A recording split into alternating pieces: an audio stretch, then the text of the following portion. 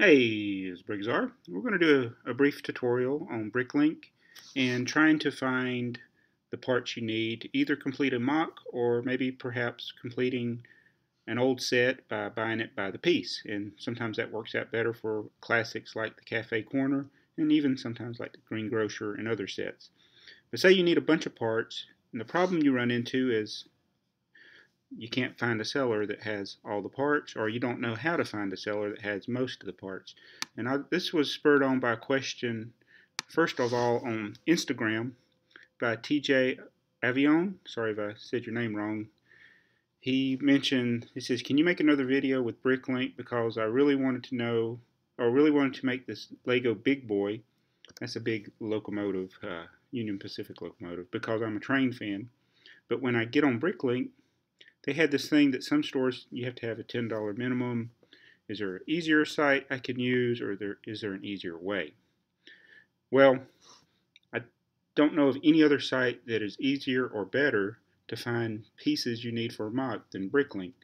Yeah, you can find them on eBay sometimes, but sellers are usually you're not going to find everything you need for a particular mock. And when you're building a custom item, it is very, very hard. Now, if you're buying a set, it's actually a lot easier. And before I get into that, there's also, here's a question, one here by Daniel O'Brien. He says, is it possible, instead of trying to order every brick I need, to email the seller the instructions and tell them what pieces I need?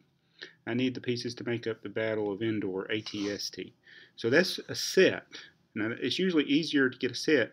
It's interesting you said here about the instructions. And that's how I would begin, for instance, if you're looking for a set. Now, again, a set is easier to find the pieces for than a mock. So we're going to type in a common set that people want to finish that they don't have, that's expensive to buy as a set, and that is the Green Grocer, which is set 10185. So I'll type that in. See, there's the Green Grocer.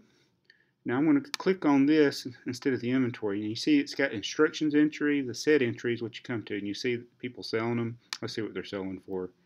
Yeah, 640 is the cheapest one. and it's missing pieces. So yeah, not easy to get it cheaply. Let's go back a screen here. Now what I would do is click on the instructions. Now this shows there are only 22 lots of the instructions. And I would recommend any set that you're trying to finish, add the instructions to your wanted list.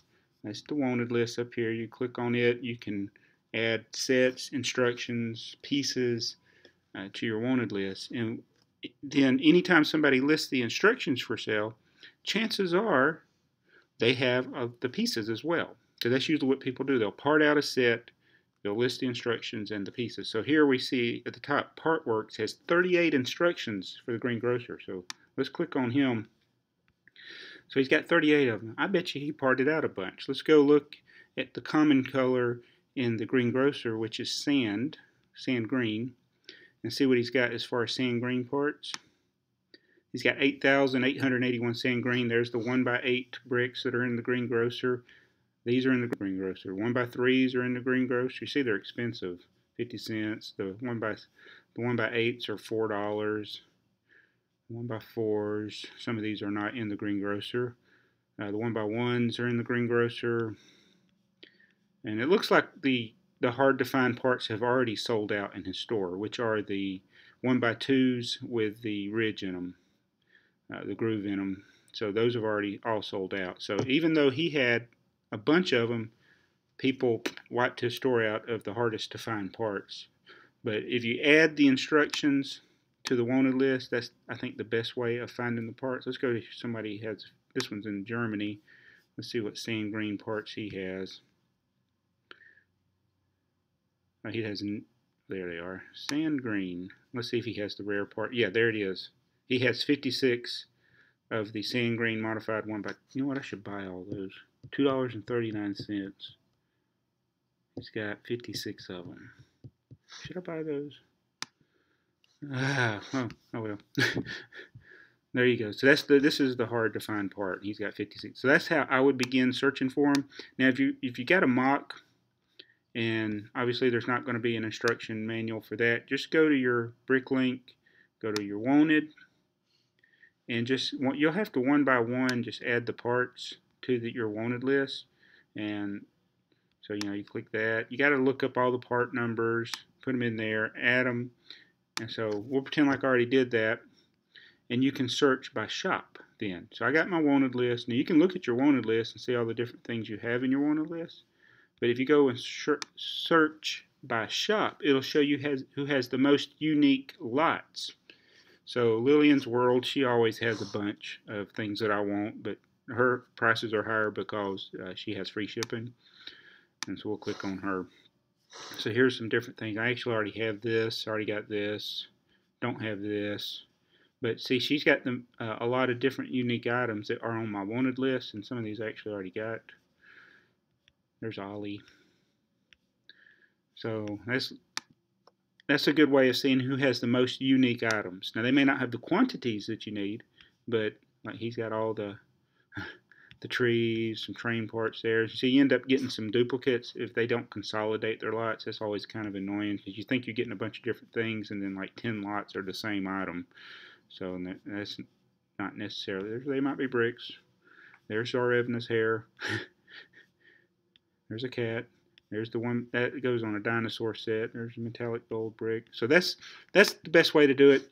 And you're not usually going to find a seller for a MOC that's got all the parts that you need, but you can find ones that have the most. Again, the prices may not be the lowest on Bricklink. And that's the other way I would begin searching, is just start with the part that you need the most of, the most parts, or the rarest to find. So we'll go to like one of my parts, like, I don't know, let's do promotional bricks. Nobody's going to have many of those. Let's see.